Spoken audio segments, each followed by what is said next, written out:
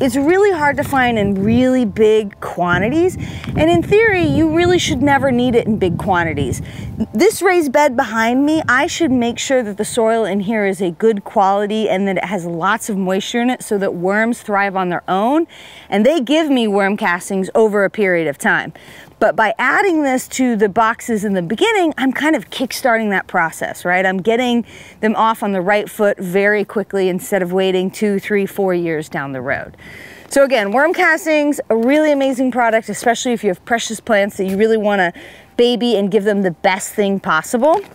Now on another side, we have worm tea, okay?